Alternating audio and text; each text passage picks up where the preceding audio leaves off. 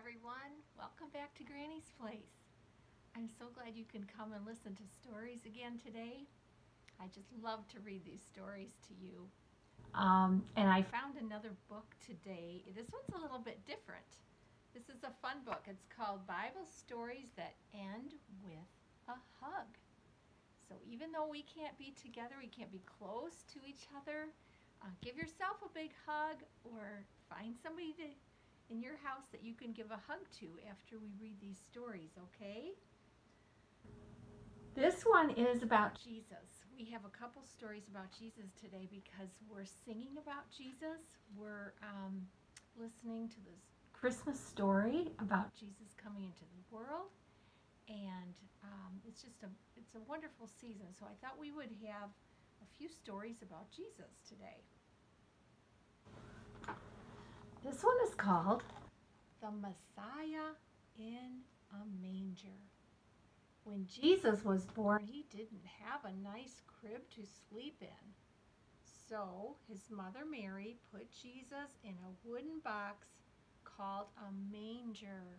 Can you say manger? An angel came to some shepherds when Jesus was born to tell them about Jesus. The angel said, "You will find Messiah sleeping in a manger." It was a sign that Jesus was sent from God. There's the shepherds, and here's Jesus with his mom and his dad, and he's in the manger. What does Messiah mean? Messiah means two things: anointed and appointed. Anointed means to be covered. Appointed means to be given a job. Jesus is our Messiah. He was anointed and appointed by God to save us from our sins. Is Jesus the Messiah? Yes, he's the Messiah in a manger. Jesus was anointed and appointed to save God's people. The name Jesus means God saves. Jesus was covered by God's love and given the job of salvation. Only Jesus could do that. Now, here comes the hug part. Give the one who knows what Messiah means a great big hug.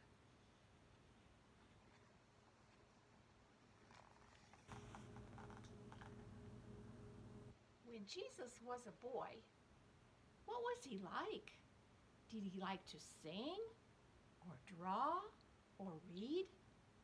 Did he play with friends or chase butterflies? We don't know for sure, but we do know Jesus loved to go to church. It was called the temple.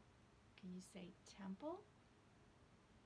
He went to talk about God in the temple. God is his heavenly Father. When Jesus was 12 years old, his family took him to the temple. For 3 days, Jesus was listening to the teachers there, and he asked questions. He was growing by knowing, and this pleased God. How can I start growing by knowing? I can be like Jesus, and you can be like Jesus. Jesus loved to go to church. It's a great place to listen to teachers and ask questions about the Bible. So be like Jesus. Start growing by knowing and learning more about God. And here's the hug time.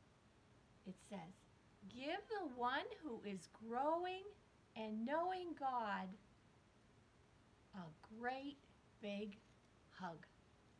So we can give ourselves a hug, or we can give somebody in our house a hug.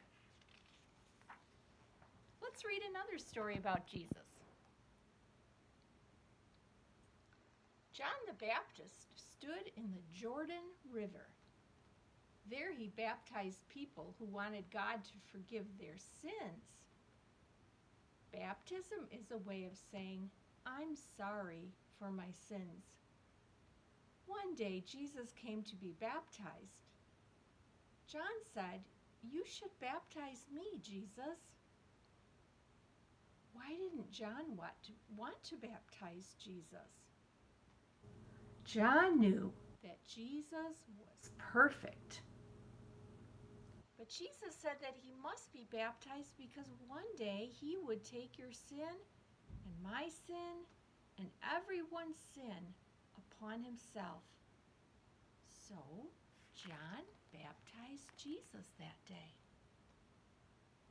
Baptism is a sign on the outside of a change in the inside. If you believe Jesus has taken away your sins,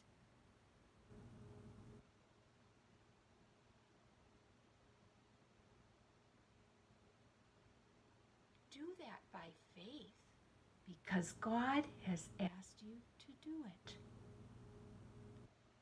Be like Jesus. And now it's another hug time.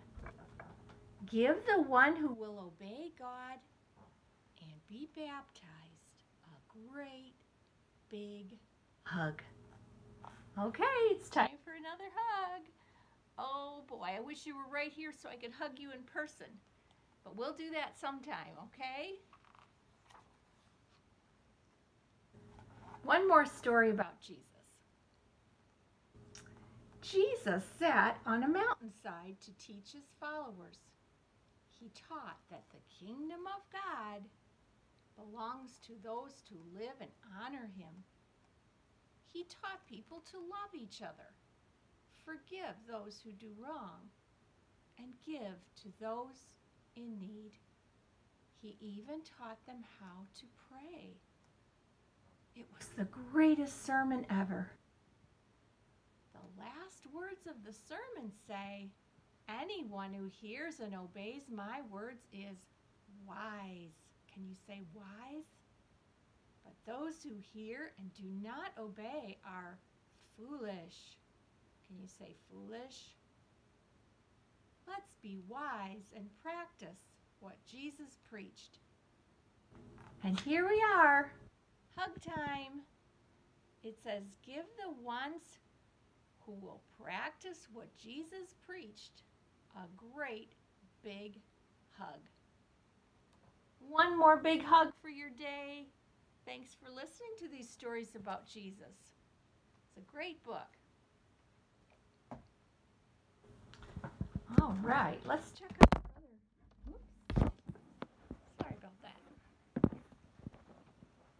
Okay. All right, let's see what else we have. Oh my. Here is a book about Frozen. It's called The Beach Day Blast.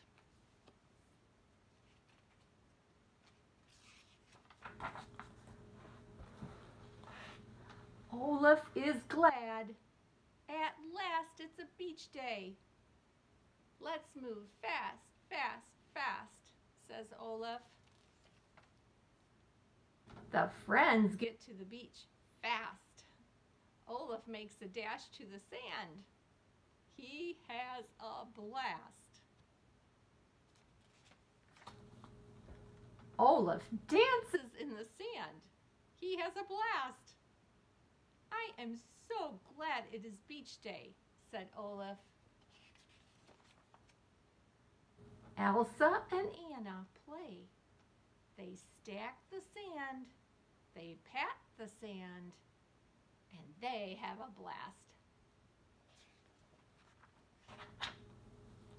Olaf plays and he stacks the sand.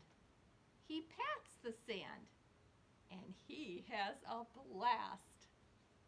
Oh, there they are together, having a blast. Olaf makes a dash. The waves go crash. Olaf runs so fast. He has a blast. Anna, Elsa, and Olaf play in the sand together. Look at that. They have a blast. Olaf makes a dash for his mat on the sand. Olaf, said Anna, you had a blast. I had a beach day blast, said Olaf. The end. Oh, that's a fun story about their beach day.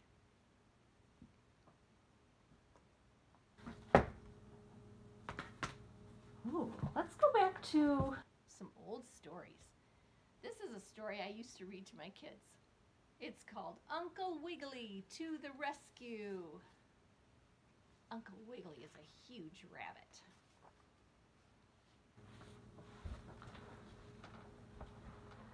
Uncle Wiggly and the Hop Toad.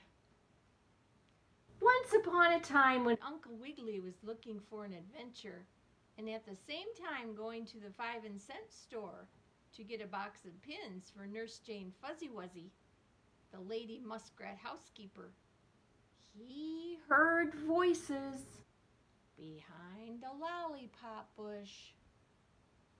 A lollipop bush, you know, is the bush where lollipops grow. I wonder who was talking there, said Uncle Wiggly. So, the bunny rabbit gentleman listened again, and he heard one voice say, "Oh, but Mother, I'm afraid." "Afraid of what, silly chap?" said a second voice. "You see me do it so easily. Why won't you try?" "I'll take a look," thought Uncle Wiggly. So he looked, and he saw Mother Hop Toad and her little boy. The mother toad was jumping around, but the little boy was squatting in a heap and keeping very, very still. "Good morning, Mrs. Hopper Toad," said Uncle Wiggly. "What seems to be the trouble?" "I can't get little Hoppy to hop," said Mrs. Toad. "He's afraid even to take a tiny jump, though he sees me take big ones without getting hurt." Uncle Wiggly looked at the little toad. "Why don't you hop as your mother does?" he said gently. "'Cause I'm afraid if I do, I'll come down so hard on the solid ground, I'll scrape my skin or I'll bend my toenails," said Hoppy. "Well, you could get him a sofa cushion to land on for the first few hops," the bunny uncle told Mrs. Toad. "I've done that," said Mrs. Toad, "and I've made him a cushion out of some of Jimmy Wibblewobble's duck feathers. I've even bought him a football, blown up with soft air to land on. But still he's afraid. He just crawls along, and goodness knows, a hop-toed boy will never amount to anything in this world unless he learns to jump." "That's very true," said Uncle Wiggly. "Suppose you leave Hoppy to me. I'll take him off to the woods. I don't mind if you walk slowly, for I'm in no hurry. And perhaps I can teach him to hop." "Oh, I wish you would," said Mrs. Toad. And Hoppy, being very fond of Uncle Wiggly, he was glad to stay with the rabbit gentleman. So Uncle Wiggly took Hoppy into the woods. "See, Hoppy," said the bunny gentleman, "here is a soft bed of green moss as fluffy as a kitten's back. First, I'll jump on it, and then you try." Uncle Wiggly gave one of his best jumps, and he landed on the soft moss.